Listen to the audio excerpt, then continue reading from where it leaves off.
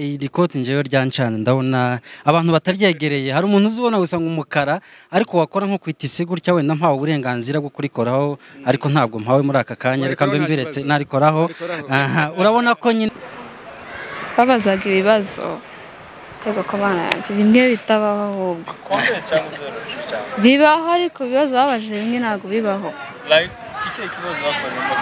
like okay ntabwo njye nkunda kuba straight person sorry to say this nimba nta kibazo byagira hari a judge she's a lady yabajije ikibazo cyo muri history none akibaza nk'umuntu utarize utakizi ntago ari ngo wenda okay which I mean nabyibuka uba ufite ubushobozi wakura abanyamurenge asiga muri Kongo ukabazana njye wabivuze okay wabivuze ari rwa rurimi navuga hakurya asigaye bavuga ngo rwanyereye cyangwa niko byari bimeze ntago rwanyereye oya njyewe nabuze ibintu byose nateguye kuvuga okay bihagazeho cyane ko wakura abanyamurenge nabahakura yeah kubera iki abo bantu murabona ari ikibahindutseho ubwo mubaheruka kuri kamera biyamamaza ku mwanya w'ubumisi murabona ari ikibahindutseho guys ntacyo bazatubwira wowe seka ntakibazo Jemmy Mbandu umwe mu bahuye n'ico kibazo waguha umuntu tumukankorera counseling twagiye reka kwa dufite iminota mike tuze kubonana nyuma ya kubwira ikibazo yagize hanyuma umunota umwe uri free kuvuga ibibazo byawe okay wowe nyine interview ni yawe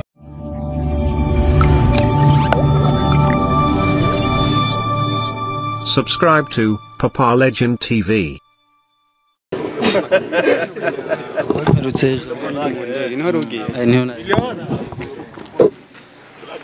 Sam. Yes. Meze fresh. Meze neza Justin. Yes. Gahunda nga twaje mu gikorwa cya Miss Mulenge twaje kubashimira kuri manda yabo imaze umwaka wose yabaye kuri 12 z'ukwa gatatu uyu munsi tw'itariki 12 z'ukwa gatatu urumva ku mwaka urashize umwaka washize uyu munsi yes rero tuje kubashimira banatugaragariza ibikorwa bakoze mu by'ukuri barakoze cyane murabiza abakobwa hafi ya bose bitabiriye Miss Mulenge hari ibikorwa bagiye bakorera ubwoko bwacu kandi by'iterambere byo kubwira aho twikura naho twigeza tutarakomeza reka tubanze tukubaze ku myambarire yawe idasanzwe yes imyambarire imyambarire simubona se namwe mwe murambwira ari arimo kuvuga ko ngo wari wambaye za furunguzi ngo zikuruta mbere ngo kwibuga cy'indege nabonye abakomedi babigaruka zira furongo se ubundi ngiye busanzwe nkunda imyenda ise nkayinde kuyu kuntu minini rero niyo nahisemo wa munsi kwambara umukara hose na rwa rukweto rupima ibiro 5 ariko rura rukweto ntitwabaje ibe ryago muzi kuri wenda turabizi kutaza wiyemereza uvugisha ukuri rura rukweto nanga rura rukweto naruguze mu iduka bita Zara ni iduka rizwi cyane wenda baraza muri Amerika se yani muri Amerika narugure muri Amerika yari nk'amadolari 98 hafi ijana yes imyenda hano muri Afrika hari wambaye muri ingi turimo kubona ahangaha nta mwenda muri Afrika mfite yose nayo muri Amerika kuko ni ibikorwa byari byateguwe ndetse n'abanyambika uyu munsi bari bavuze ko ngomba kwambara ikoti ry'umukara n'ishati y'umweru n'akane k'umukara byerekana ko ari umunsi mukuru ubundi ukunambaye ni umunsi wa fete ni umunsi w'ibirori wo kwishima wo kubyina no gusangira n'abo ukunda cyangwa se inshuti zawe wafatikanyije ibikorwa byinshi mu by'ukuri ejo bundi twarimo dukurikirana igikorwa aho wafatikanya n'abapfakazi bagera ku 100 aho bageneye impano y'ibitenge abantu bashobora kwibaza ubushobozi bwawe aho buva ubushobozi bwanjye ninjye buvamo nta muntu ntera inkunga abaye hari yaza akabivuga akavuga ngo no Sam yarabeshye rero mu by'ukuri ni amafaranga ava mu mufuka wanjye ariko kuba mbikora umutima w'urukundo numva ntacyo bintwaye kuko ni ibikorwa bigomba gukorwa byanga bikunda yes mbere utaraza twabonye interview yawe aho wavugaga ko uzakoresha amafaranga agera mu madolari 220,000 kandi biragaragara ko ariko bizanagenda kubera ko ni byinshi tugenda tubona urimo gukora bisaba amafaranga menshi. Ese buriya ko hasigaye n'ibindi bikorwa byinshi harimo mu Lego talent ndetse na business ideas presentation, urabona ayo mafaranga yose utaragombye kuyagura ikibanza cyangwa se ngo yashakemo umugore mwiza hanyuma witure aramukura hano ikibazo cyiza cyane. Ubundi burya iyo ushaka kuba intwari cyangwa iyo uharanira iterambere ry'abandi twegera imbere kazubaka nuko hari ibyo wiyima kugira ngo undi muntu abeho cyangwa se ngo undi muntu agire icaronka cyangwa se cyabona. Rero yes, hari byinshi niyimye kubona umwana w'umunyeshuri ukiri mu ishuri, narangije university ariko ndacyakomeje. Urabizi ko amashuri ntajya apfa kurangira. Nkiyima ayo mafaranga nakishemo minervare muri university cyangwa se nagashatsemo ubundi butunzi kuko hari ukuntu ukoresha amafaranga kubona yandi ku investinga, ariko ngakora ikorwa nk'ibi ngibi. Kuri njye numva ko ari ubutwari, ariko nayo biravuga ngo iyo utanze burya n'umugisha kandi utanga ni nawe uhabwa. Yes. Wenda n'ibyishimo byinshi. Iri koti njewe ryancana ndabona abantu bataryegereye. Hari umuntu uzibona gusa nk'umukara ariko wakora nko kwitise gutya wenda mpawe uburenganzira bwo kurikoraho, ariko ntabwo mpawe muri aka kanya, reka mbe mbiretse narikoraho. Urabona ko nyine nitisi imeze neza. Hanyuma Sam, ikibazo kimwe wenda dusoza kugira ngo twinjire hari abantu baradutegereje. Ndagira nkubaze ikibazo. Aba Miss n'ubundi ko bagenderwa wenda gutorwa ku bwiza n'ibiki n'ubwenge, kuri n'umujene utarashaka ngubu nta kuntu ushobora kureba y'amaso meza abasaza bazavuga bari gufomora. Hariho Miss wegukanye ikamba, hariho igisonga ce, hariho ni kabiri, hari popularity, hari abitabiriye, kandi abo bose bafite bwa bwenge, bafite bwa buranga. Kutarashaka ntabwo nturabitekerezaho. Ntabwo ndabitekerezaho, ariko nibitekereza cyangwa se igihe cyabyo nibyegera muzabona mbikoze. Ariko mu by'ukuri bashiki bacu ni beza, ari no mpamvu batweye ari amakamba, kandi no muri rusange tugira abakobwa beza. Ntabwo ari ukubeshya. Ariko ngo uri serious man, ntabwo uzuseka. Wasetse abantu bakamenya. Nsekese sade nasetse. Coordinator, ijambo rimwe kuri Sam dusoza. Okay, Sam. Tuguhaye ikaze. Murakoze. Twafunze umwaka wa Miss Mulenge 2022. Yes. Avuye muri Amerika kugira ngo aze gushimira abakobwa abanyamurenge bigiriye icyizere. Ba nyirakuru ntibabigeze babikora. Ba nyina ntibabikoze. Bo baratinyutse barabikora.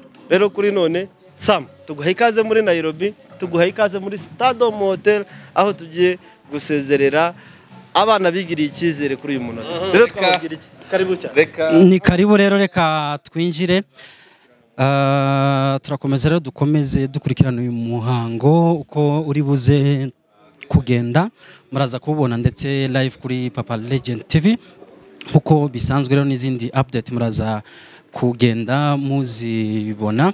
Abo bantu murabona ari ikibahindutseho ubwo mubaheruka kuri kamera biyamamaza ku mwanya w'ubu Miss. Murabona ari ikibahindutseho guys, ntacyo bazatubwira. Wowe seka ntakibazo. Oh, it's okay. It's okay. Hanyuma hajya uri umugorora. Ndibuka wivuga nyine wavuze ko uri umugorora. Yego. Hanyuma bimeze gute nyuma y'uyu mwaka wose? Muribuka ko uyu munsi ari bwo finale yabaye? Turabyibuka ahubwo nk'ibyabaye ejo. Uri kujuguma disi. N'ubu nendaga kujuguma ahubwo turimo hari. Haburaga gato ngo nirukanke. Nese harakoba kakirimo. Ubu ntako. Karashize. Uyu ni kashize ariko wowe karacyari. Ndi kumva ahubwo bampikaye nkongera nkiga. Bagwikaye kongera ukiga. Nkongera nka block. Mwibutsa abantu amazina yanyu wenda abatabibuka. Alice. Alice nde? Nshimiyimana Alice. Mutimke Esther. Esther. Jemmy metanze neza. Jemmy. Esther, ariko ucagiye wari nka mukuru nukubera ko wari ufite umusatsi? Nari mfite umusatsi wari wangize kaka. Kecuru. Anga rero turi binyamakuru bitandukanye, ndakeka nta ikaze mugenzi wanje, hanyuma akabibwira, hanyuma akanabasuhuza. timumuzi se Big Boss bo mfise gapangwa muhumure twishimiye kubana n'abamisi bacu kuri no munsi aho barimo basoza manda yabo bagiye kutwibutsa ivyo bagezeho mu migambi bari bihaye. Yes. hanyuma reka wenda mbere kuri iki kibazo hari abagize amahirwe yo gutambuka hari n'abatagize amahirwe yo gutambuka muri mwebwe hari watsindiye ikamba muri mwebwe Miss Popularity sibyo Jemima intego wari wihaye n'umushinga wawe wavuga ko wageze kuri kangahe kwijana wenda ugereranyije 40%. 40%. Imbogamizi zabaye izihe zo kutagira kwijana kwijana? Umwanya. Kubera amashuri n'ibindi umwanya urabura. Yego. Ubushobozi wari ufite? Ibyanjye ntabwo byasabaga ubushobozi. Nugura n'abantu tukaganira gusa ntabwo ari ubushobozi. Abantu wenda hari abatarabimenye. Umushinga wanjye wari gukorera abantu kansaringa. Bahuye n'ihungabana kubera intambara ibintu nk'ibyo ngibyo. Okay. Hari nkaho wigeze wenda kugera nk'ahantu wenda ukabaganiriza mu buryo bifatiye 40% wavugaga? Wenda ntabwo ari abahuye n'intambara bavuye muri Congo ariko hari abo twahuye bake bake. Jemima ndumwe mu bahuye n'ico kibazo. Waguha umuntu tumukankorera kansaringa. Twagiye reka ko dufite iminota mike tuze kubonana nyuma ya kubwira ikibazo yagize hanyuma umunota umwe uri free kuvuga ibibazo byawe. Okay, wowe nyine interview ni yawe. Barandi impunzi ibyo birampungabanyije. Chumbira mu munota umwe tukaganira neza. Okay. Kibazo ko muraza kwicarana neza. Hanyuma nubwo namwe mutatsindiye amakamba cyangwa se ibihembo bitandukanye ariko mwari mufite imishinga kandi mwasezeranije abantu ko muzabikora bingana n'ubushobozi muzamufite. Hari nk'intambwe wenda mwaba mwarateye wenda ku mishinga yanyu muze no kuyibutsa abantu iyo mwari mufite. Wenda iyanjye nta kintu nigeze nkora ariko abantu batsindiye amakamba bose narabasapotinze ko nari nshoboye. Okay. Ubuhe buryo bwo support? Umwanya n'amafaranga. Okay. Mugenzi wawe Esther? Okay, nanjye umushinga wanjye wari ku discouraging early marriages which ndeyo nagerageje mu buryo bwanjye kuganira nabo n'inshuti zanjye nabo nashoboye kuganira nabo. But I did my part kwako ni ikintu ntago nagiye muri Miss Bilenge kugira gusa but ni ikintu kimbamo so nje naragerageje niko navuga ikindi icyo ngiyeho twasupportinze abo abatsinze twara supportinze mu byo twari dushoboye. Okay, wenda mugenzi wanjye tarabaza ikindi kibazo afite kugeza ubu ngubu wenda amabwiriza azatangwa yo kongera kwitabira irushanwa ni muzaba mwemerewe muzongera mwitabire bere kuri wowe cyane nta cyatubuza. Imbaraga uzaba ufite ziranye noneho muzanyiteke kuko yari inshuro ya mbere noneho urumva ngarutse inshuro ya kabiri ni ukuryegukana kandi ko ndabona n'ubwiza bwariyongereye uko urabibona nawe. Urumva ko ngako deja nta kandi kiyongereye namwe nuko. Okay, njewe mfite umwanya nabikora but I don't na mwanya mfite. Nta mwanya ufite. Okay. Popularity. So bizaba byemera waratsindiye ikamba. Sinzi niba byaba byemewe sinzi ko nagaruka. Ndacyabitekerezaho nimba bizaba byemewe. Okay. Akabazo kamwe nababaza buri wese. Mubaye musubiye kwiyamamaza cyangwa se mutanongeye kwiyamamaza abajaji bazaza kujajinga abamisi mwumva bagomba kwibanda kuri Miss uzahabwa ikamba buri wese. Nge numva bakwibanda ku bibazo baba babajije kuko urabona nk'ubushize hari n'ababisubije byose banagenze neza ariko ntibabone ikamba rero umuntu akibaza icyo bagenderagaho icyo gihe ubutaha bazagendere kuba ko umuntu wese aba yaje afite icyizere ko ari mwiza ubutaha noneho bazagendere kuko umuntu azaba yashubije ibibazo. Okay, nje icyo ndikumva bagenderaho nje ntago nemera ko iyi beauty bari kuriraho beauty face nyine dusanganwe ubwiza physically ari ngombwa cyane bagomba kureba bundi beauty ni mu mutwe. Miss wahawe amahirwe yo kuba Miss mubona yarabarusha ubwiza mwese abo yabiyamamaje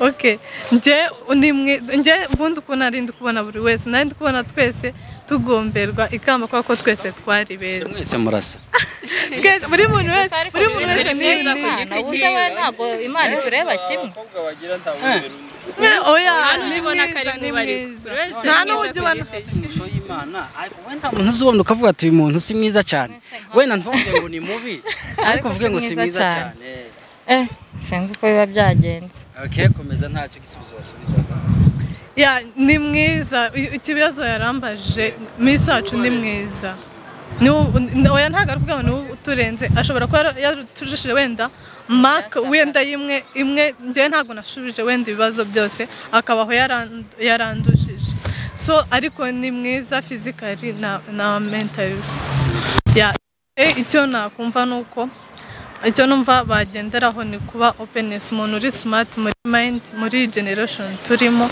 atari ukuvuga ngo kandi naze yiwe n'intego yiwe afite bakayirebaho cyane ya atari kuvuga ngo ni physically gusa okay Jemima mu Miss popularity bwawe birumvikana mu ijambo n'umuntu ukunzwe n'abantu benshi abo bantu benshi se hari n'ababonetse wenda bafite urukundo rurambye byose ukinsobanurira neza ariko yabyumvise ntago ndabyumva woke musobanurire none se urashobora ko wari uri kukibaza nukuri ndagukunda ariko nari mvuze nyine bibe byose wa wundi uvuga nyine ngo akaramata nyine bibe byose wa wundi mbese bagera n'iriya okay nadusubiza uyu niwe oya nta ubu ngubu uracari ndi ku isoko ndacyari ku isoko ndakeka twabashimira niba mugenzi wawe nta kindi kibazo afite mugire courage don't give up niko gutsindwa kwa mbere ugifite imigambi uzagerageza amahirwe ushobora gushuka naho ubundi mwese muri beza uriya ni wagize amahirwe namwe ejo byakunda twabifuriza amahirwe masa mu gihe cyanyu kandi tunabashimira murakoze cyane rero twakomereza muri party hanyuma rero muri bya biganiro bitandukanye twari tumaze kuganiriza abagenzi be uyu nguyu ni Miss Theodorah Miss East Africa hanyuma Miss umeze neza yego meze neza twatundi twawe ntago ujya wiburira ndabona ari sana urakoze yego mpaye ikaze rero mugenzi wanje Bonfils kuva kuri BMC Mother of Channel ariko mwarimo ngo muganire wenda ikiganiro private aya dufite guhagash mugomba guhura Miss nabonye kuri post zawe zari status navuga ngo zirimo ibintu bya emotion urimo gusa n'usezera abafana abagutoye uyu munsi nibwo wagizwe Miss cyangwa se wegukanye iryo kamba uyu munsi nibwo navuga ugiye gutanga iryo kamba cyangwa se ugiye gufunga umwaka wawe wavuga kwiri izina ry'ubumiss cyangwa se irikamba rigusigiye iki ibinsigiye ibintu byinshi cyane hari ibyo nagezeho nifuzaga kugeraho mu buzima hari umuntu twari turi kumwe ku manywa arambwira ngo ngire nshakwe ngo ibintu byose by'ubukobwa nabigezeho ariko ntabwo ari ibyo ariko ibintu nifuzaga kugeraho umukobwa bwanjye koko nk'uko yabivuze iri zina ryarabimpaye yego ubwo iyo ushakwa wenda ntibivuze ko ubwo wenda umwaka wawe urangiye aricyo kigiye gukurikiraho wapi ntabwo ari iki ni biki wenda wabwira abantu hari ibyo babonye hari n'ibyo batabonye wagezeho uyu mwaka wumva uri fiere nabyo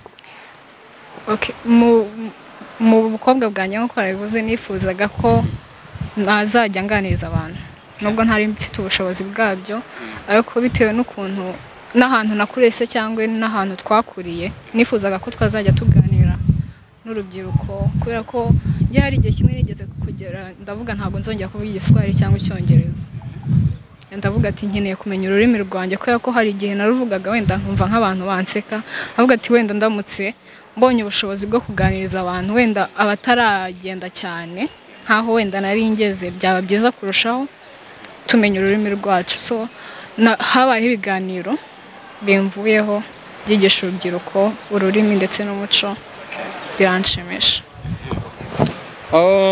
Ikibazo canje kiri kuri apparence physique cyangwa se uburyo ugaragara. Cameraman uri kutwumva shiriramo Miss wese guhera hasi kugeza hejuru. Hanyuma yambaye agasaha kanditseho iwacu. Yambaye iwacu. Yes. Yambaye flags zibiri, reka ugaragaze flags za Kongo, ibendera ry'igihugu cibavukamo n'ibindi murimo kwibonera. Kuki wahisemo kwambara gutyo umunsi ari ku munsi udasanzwe wa gusezera igikorwa c'indashikirwa wakoze cyangwa amahirwe wahawe n'ubwoko? Ngiye ku myambarire ntabwo njya mpitamo ikintu nambaye nkabona ntacyo kintwaye ngenda ukunguka. Kuki bari byo wahisemo mu mahuzu yose ugira, muri style zose ugira, mu birungo byose ugira? Mvuga uyu munsi nshaka kwambara ibintu biri simple. Hanyuma kandi kabazo wenda uyu ni umunsi uri musezera, nyuma yawe hari abandi bazakurikira, umurage ushobora gusigira abandi cyangwa igikorwa cya Miss warangaje imbere, haba ku bajaji, ku baziyamamaza, ku bazategura irushanwa, n'icyo wababwira? Bose nababwira nabaha courage, yaba abaziyamamaza ntibazitinye, umuntu wumva ko kwiyamamaza ntazagira ikibazo icyo ari cyo cyose, nimba yumva bimurimo kandi ari impano yiwe azagende yiyamamaza. Iki cyari igikorwa cya mbere kibaye mu bwoko bwa Miss hano by'umwihariko muri Afrika. N'icyo wanenze, n'icyo washimye wumva kigomba gukomeza cyangwa kitazongera kuba kugira ngo ibintu birusheho gutera imbere no gusa neza? Mu by'ukuri nk'uko bivuze cyari igikorwa cya mbere. Igikorwa cya mbere ntabwo cyahita gisa nk'ibindi bisanzwe nk'ibyo dusanzwe tubona nka Miss Rwanda n'ibindi bitandukanye. Njye nta kintu nanenze, ibyabaye nyine nibyo byari bikwiriye kubera ko ari ubwa mbere, ako wenda biramutse bibaye next time bikazaba ibirenzeho byaba byiza kurushaho. Ibirenzeho ni ukuvuga ko hari ibitari birenzeho. Ndagira ngo mistake si ikibazo buriya ku bantu bakora, habaye hari ico wanenze umva ko cakosorwa, numva watanga recommendation kugira ngo bizarusheho kuba neza. Urumva impamvu mvuze bibaye byiza kurushaho bitewe n'izindi minsi njya mbona, niyo mpamvu mbivuze. Ariko kubera ko ari ubwa mbere ntabwo navuga ko hari icyo nanenze. Wenda Miss Rwanda bajya mu imodoka, nibyo nashatse kuvuga, wenda birenzeho byaba byiza kurushaho. Kandi nawe yakubera mu yandi magambo. Wenda biramutse bikunze next time Miss Mulenge w'ubutaha wenda yibonye byaba byiza kurushaho. Uri umwana mwiza, niba wumva ko mugenzi wawe yayihabwa utarayihawe. Wa mugani nk'ako kantu uvuze buriya ukurikiraho akayihabwa, nta kantu koza ku mutima ngo se ubundi kubera iki? Oya, ni ukuri byanshimisha kubera ko twaba turi gutera imbere nka Miss Mulenge muri rusange. Okay, wenda tunasoza, yakomoje kugakoma wambaye uwacu ngire ngo byashaka gusobanura, waranabivuze mu mishinga yawe, wari umuco ururimi gakondo. Ni ikintu cyageze kuri kangahe wavuga ku ijana wenda uwacu mu matwi y'abantu, wenda wa muco, kwa gukunda igihugu, bya bindi byose, uyu mwaka w'ikamba ryawe ubasigiye? Navuga ko wenda bigeze nka 70%, ariko bitavuze ko ubwo manda yanjye irangiye birekeye ahangaha, nzakomeza umushinga wanjye kugeza igihe uzuzura 100%. Okay. Miss, dusoza mu kanya twarimo tubaza Dodosi hariya, yari yambaye neza nkuko wambaye nyine nawe yambaye, wamubonye yambaye neza nawe, twarimo tumubaza tese ko abakobwa ari beza batowe, nta kuntu ushobora kugira wenda uhitamo cyane nyine nk'uwabaruse. Ubu ngubu Dodosi iyi pati ishobora iba ikubiyemo surprise wenda yo gutera ivi, wabyakira gute? Urumva se byashoka? Byashoka hatarabanje kuba ubwumvikane hagati yacu wenda cyangwa se hagati n'undi mukobwa, kubera ko umuntu muzabana ntabwo ari ibintu wahita ukora ako kanya gusa tu. Ntabwo murabiganiraho? Akabazo kamwe, Miss, uyu munsi abaye ari umunsi wawe wa nyuma nk'umukobwa wa mbere wahawe ikamba muri Miss Mulenge, n'icyo wabwira ubwoko, n'icyo wabwira abakobwa b'abanyamurenge bagenzi bawe? Abaye ari umunsi wa nyuma wo kubaho, ariko uracafite kuramba n'uri. Oya, nta kibazo, ari n'umunsi wanjye ntacyo bitwaye, nta munsi udafite umunsi we. ariko biramutse ari umunsi wanjye wa nyuma ndiho nashishikariza Kamisa ariko pana nka Kamisa apana nka Theodora. Okay, ubwoko muri rusange. ubwoko n'abakobwa Nashishikariza ubwoko gukomera. Nashishikariza ubwoko kujya muri Congo bakajya kubera ko hari umuntu watubwiye ngo ngiyo turi gusenga ngo niho intambara nyinshi ziba muri Congo. Ku ruhande rwanjye mu by'ukuri mba numva nanjye ubwanjye mbishoboye nagenda nkagerayo kubera ko n'abariyo ntacyo baturusha. Ntabwo tuzaguma twicare hano tuvuge ngo tuzabona igihugu tutari kujya kukirwanira. So nge nashishikariza cyane cyane abasore ndetse n'abakobwa bagenzi banjye yuko twarwanira ubwoko bwacu tukagenda tukarwanira kubera ko n'abapfuye ntacyo tubarusha. Cameraman dushe muri frame na Miss hano mbanze mu kuboko kubera ikibazo asubije. Avuze ijambo ryiza. Iri jambo Miss ushobora uriyumvamo ko kwambara teni bakagwa training y'imbunda ukagwanira igihugu nyine mu mutima buretse imbaraga physical. Imbaraga ntaga ufite ubushake n'ubushobozi bwose ubu ufite nge nabikora. Reka tugushimire cyane. Yego kandi wakoze neza uzashikire n'abandi barumuna bawe. Sandra Hajya ni Sandra Shimwe Shimwe Sandra umukobwa mwiza kirenga ibyo ngibyo n'ubundi ntitubijaye impaka namwe muri kubireba. Niyo mpamvu bagose kutari kumenya kuvuga izina rye. Noneho arakantu nibutse Sandra yiyamamaza yaturutse hariya. Si hariya Sandra abajaji bari bicaye hariya gutya. Nahamwe bikoreye. Nahanga amajonjora ya Kasarani na Gidurayi naha yabereye. Sandra umeze neza? Yego meze neza cyane. Tukubona mu birere cyane muri za kajugujugu n'ahandi ibintu bimeze neza? Yego cyane. Nishimye. Biragenda. Mpaye ikaze mugenzi wanjye. Thank you. Bonfils Gapango Muhumure kuva kuri BMC Radio TV, Mother of Channels. Mother of Channel. Use kubera ko tutangizwa na papa buriya nitwa aba father of channel. Oya buriya umubyeyi mama niwe mubyeyi uzuhitinga. Ariko bizumvikane ko bagasiga papa kandi habe ni kanisa zabo kanisa mama. So niko babimeze. Ababyeyi kandi nawe nkubajije cyatubaje Sandra papa we na mama wawe abakobwa reka ndakumaze ikibazo. Yaragiye kubaza ngo ukunda cyane. Ku mukobwa yavuhita avuga papa we ariko reka ari wowe ubisubiza. Ariko reka banza hite nanjye ndasubiza ntacyo. Sandra avuga papa we. Oya nkunda mama wanjye cyane. Mama njya mbona mama we bana shisha cyane. Ariko benshi bakunda papa wabo kushobana mama. Ubona biterwa n'iko. Kibitera. Sandra impamvu mbona afite mind ukuntu za kuko ndi bavuga ngo harimo n'ubushega baharya bavuga gute. Sandra. Yes, okay, I get it. Like ni nko kuvuga mbyina inshingano nk'iz'abagabo. Nibyo nari ngiye kuvuga. Sandra donc yikorera ibintu kandi uri umukobwa inshinga responsibility ugira nizi. Nuko nabagabo wa working hard. Muri gukorera urugo. Sandra ubu ngubu tuvugishije ukuri. Mind zawe si za mind uvuga nje sinzasabiriza. Nzikorera amafaranga kugira ngo ko mind zawe zimeze. Tubona sabiriza nshaka iki. Wewe ni umugabo.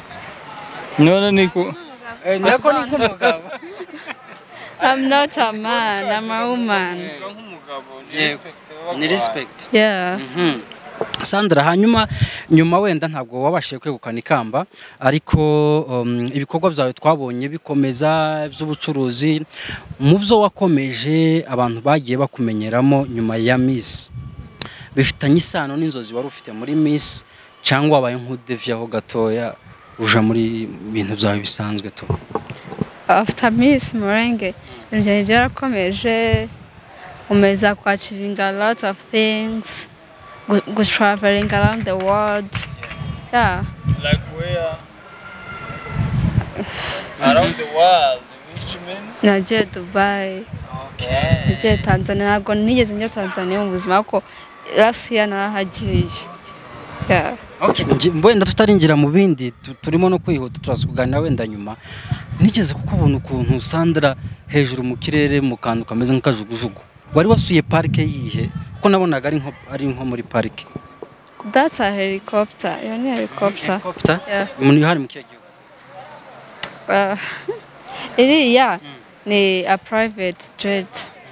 Nyine njyewe nari ndimo ndayamamariza. Ako still banwaye for free. Sandra, akabazo kamwe ariko karimo nka dutatu. Wiyamamaje ku minsi ntibagize amahirwe yo guhabwa ikamba, ariko kandi wari washize mu bikorwa igitekerezo cyawe. Inzozi zawe nk'umukobwa w'umunyamurenge uri hanze y'igihugu cyangwa se wanabaye sinzabakuriye zari zihe ubundi? Icya kabiri, igikorwa cya Miss kizakomeza nubwo mwe muri musezero uyu munsi. Ibyo wanenze wumva byakosorwa kugira ngo igikorwa kizarushe kubaho cyiza nibihe? Okay, icyo cyemera abajije ngo inzozanye n'izihe. Yego, inzozi. Yeah. Ubundi ndazikomeje. I'm about to, but not yet ntabwo ndacivinga ibyo nshaka cyane. Nibi? Like to be a business lady, a business woman, or boss lady. Oh, boss lady? Yeah. Okay. Okay, icyo nanenze kuri Miss Murenge ni ibibazo batubajije. Babazaga ibibazo yego ko bana yanjye bimwe bitabaho ahubwo. Bibaho ariko ibibazo babajije bimwe ntabwo bibaho. Like iki kibazo bakorera?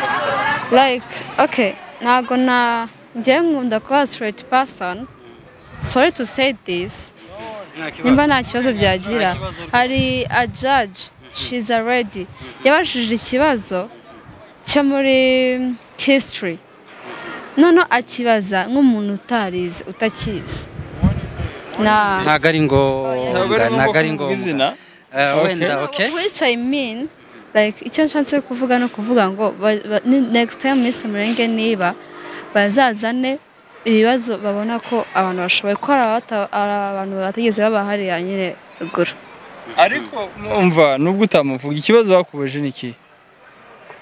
Okay, nsore ntabwo nyibuka neza wenda ngiye mu ma interviews nabyibuka. Uba afite ubushobozi wakura abanyamurenge asiga muri Kongo ukabazana. Njye wabivuze. Okay. Wabivuze ari rwa rurimi navuga hakurya asigaye bavuga ngo rwanyereye cyangwa niko byari bimeze. Ntago rwanyereye. Oya njyewe navuze ibintu byose nateguye kuvuga. Okay. Ubu bihagazeho cyane. Ko wakura abanyamurenge muri Nabahakura. Yeah. Why? Kubera iki? Cause urabona like iwacu ruguru hari fight. Sibyo? Abantu barishwa amanywa nijoro, right? Why mbonye ubushobozi mbonye nk'amamiliyoni angahe why nabazana bagasanturinga muri Kenya? Nimba wenda nziranye n'ubuyobozi bwa Kenya akantu ntago bajya bagetinga abantu neza. Njye narabivuze cyane rwose abantu banyumva nabi ngo ndiyumvishije cyane ngo nigute naza n'abantu mu gihugu kitari icyacu. Bazi gute ko nziranye nabo bayobozi babyemera ko baza hano muri Kenya? Okay, ubaye ufite uburenganzira. Wumva kuba impunzi mu gihugu c'abandi nubwo waza nibashake baguhe n'inzu no gufightingira uburenganzira bwawe ukabona agaciro ka mu gihugu cawe. Umva ari bihe bifite avantage. Yeah, first of all ni igihugu kiri safe. Ni igihugu bazaza mu bicwa cy'abandi ariko ntago nanze ko ari icy'abandi. Ariko bazaza nyine baba safe kugira ngo bagume hari abarimo barica. Uranyuzwa kuba uri muri Kenya wowe wakuha ubuzima bwawe bwose nubwo uri safe ntantambara zihari? Uranyuzwa ndi safe ntabwo nifuza no kuhava. Okay, muri make kuri Sandra ahe gustragoringira igihugu cyawe cyangwa ukageza naho gipfira waba mu kindi gihugu kabimpunza ariko kabaho mu buryo nta ntambara wumva nta masaza. You mean like ntago nasubira muri Kongo gufighting for my nation? Ahubwo wastragoringira hano kabimpunza ariko itumva urusaza. Nose najya gufightinga nanjye bwanjye ntago mfite date najya gufighting. Wa fighting aho umuntu ufite like ibikoresho byose uri kurwanya ubwoko bwawe. Ntago wamufighting kuko yana kwica wowe yakwica. So why not settling down ufite ubwo bushobozi ukajya bohereza mu bintu ushoboye ukabohereza iriya ruguru cyangwa hari abana barimo bariga muri Kongo duhera aho ngaho sibyo badafite ubushobozi nabo bashatse bo impunzi kuko ndaco bisaba kugira kuko nawe wayibaye nta kibazo kandi wabazanye bose ubwo abanyamurenge bose bavuye mu gihugu cya Kongo bakaza hano bagatura muri Kenya iwabandi wagira amahoro wowe Okay, nta mahoro nagira, so njye nta bushobozi mfite bwo kuvuga ngo una stopping at that fight, that's what I mean. Nta bushobozi mfite, ariko bizagira igihe bishire kubw'Imana. Okay, Sandra, reka tugushimire, twamushimira ndakeka dusoza, hanyuma reka twumve gato wenda tugiye kuganiriza cyangwa se ijambo rya Dodos hamwe n'aba Miss. Sandra, wakoze cyane kandi courage kabisa, ndabona business igeze kure. Aho so nta contact yawe wenda waha abantu muri business kora wenda dusoza kugira ngo tugufashe wenda muri ubwo buryo abantu banamenye na contact bakugana. Okay. It's 0752 62 0204. Ko bashaka abagore ntibarimo for business only. Business ntabwo ari njye ifite. Yego. Wowe ufite management? Yego.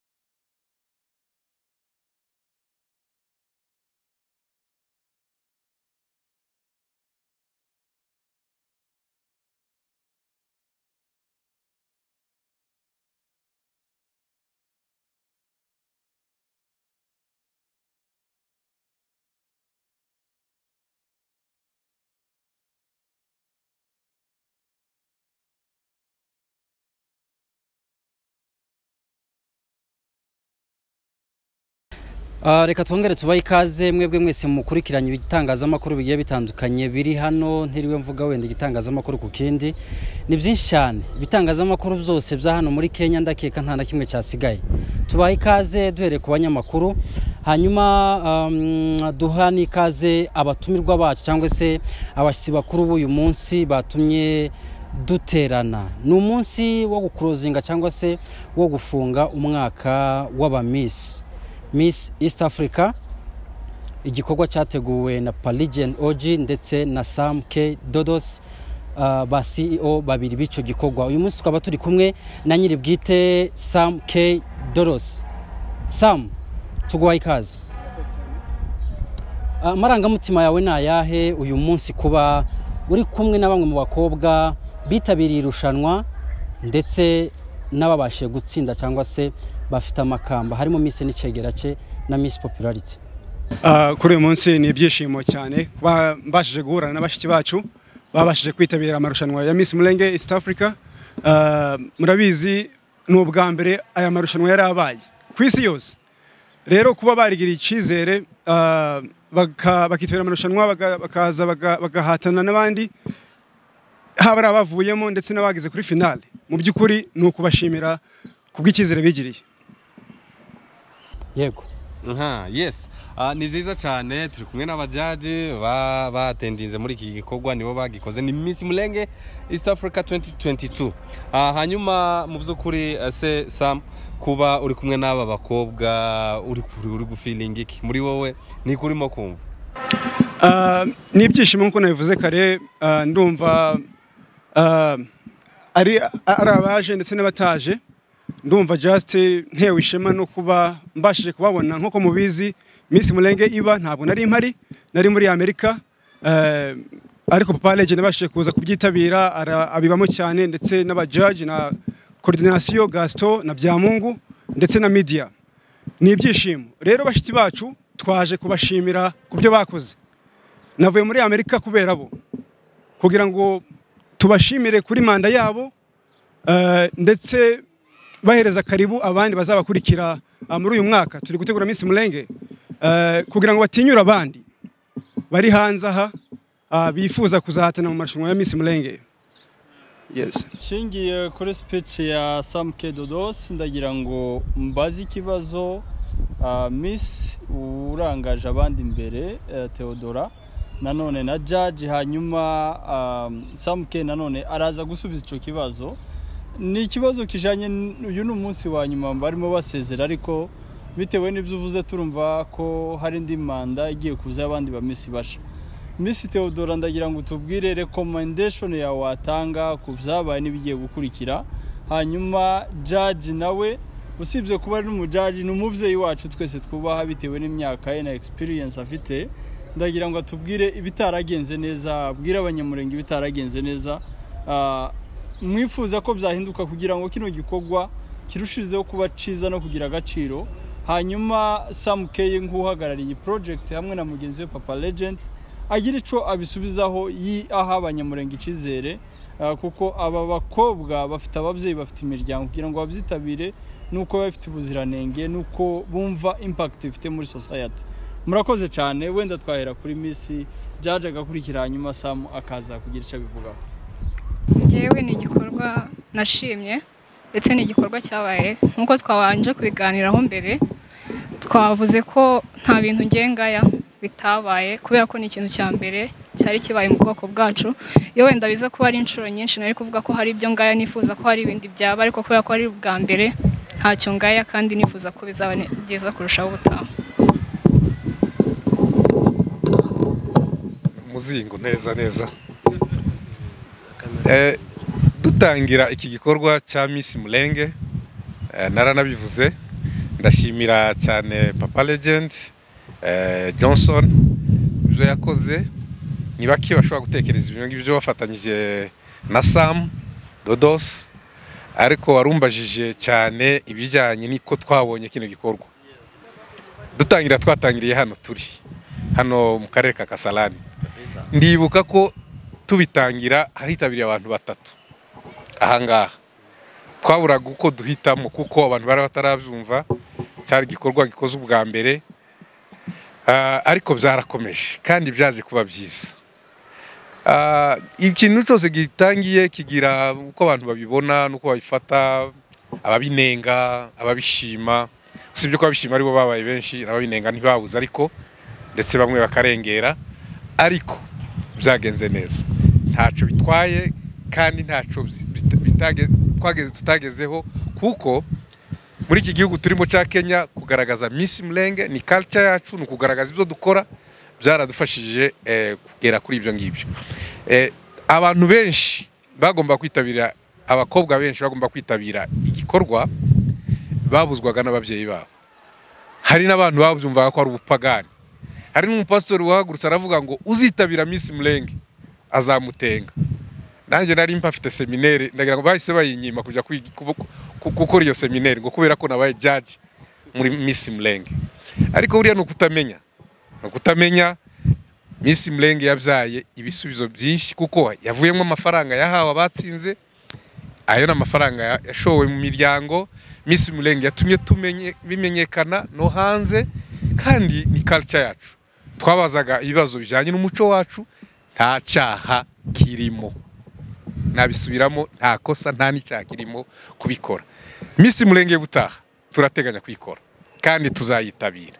kandi zitabirwa n'abantu benshi kuko n'ubu barimo barahamagara bavuga ngo izaba ryari, izabaho kandi izaba ari nziza kandi izaba irimo ibihembo birushirizaho ku byo twatanze mbere. Bakobwa mwitinyuke muzaze mwitabire, uwiyizi ko yumva ko yitinyutse kandi yiyemera, se babyita gutuma umuntu yabivuga neza gute Juste, ufite confidence, uyifitiye icyizere wese azaze. Turateganya ko tutazoshobora kuja munsi y'abakobwa 70, hazavamwe uzambara ikamba rizaba ryambuwe n'ushoje manda y'uyu munsi. Ngewe ndumva nishimye cyane kubona Dodos yaraje akaba yarakoze n'ibindi bikorwa twabonye, ibikorwa byo gufasha abapfakazi, abagurira imyambaro n'ibindi bikorwa bateganya. Tubyitabire. Cyo nasoza gusa navuga ngo big up team Dodos na Papa Legend, mukomeza aho kandi tuzagera kure kandi tuzagushikira. Murakoze cyane. Yes, mbere yuko Sam asubiza kubera ko ariwe mutumirwa mukuru, turashimira judge mukuru kuko mu by'ukuri n'umubyeyi w'intangarugero. Hano harimo umukobwa we wabaye cegera acungirije Miss, ndatekereza ko ari ugutinyura abandi babyeyi, ariko muri aba ba Miss hari abatarahawe ayo mahirwe kandi bariyamamaje kandi barumvaga babikwiriye. Ni byiza ko kino gikorwa kirushizaho kuba ciza dushingiye ku bitekerezo by'abiyamamaza. Ndagira ngo Miss Sandra, umwe mu batarahawe ikamba, atubwire nawe ico yifuza ashingiye ku byabaye n'ibizaba kugira ngo Sam yumve iyo recommendation. Murakoze. Byaradushimishije cyane kuba Sam and Papa Legend bazanye iki gikorwa, byatumye abakobwa twitinyura cyane.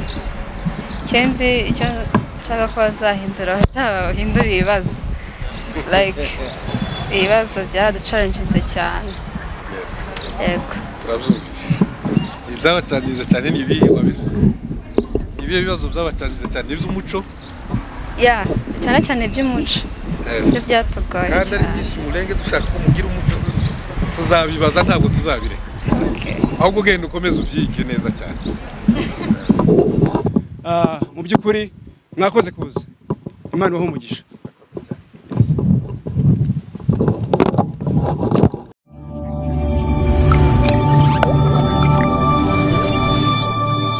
Subscribe to Papa Legend TV.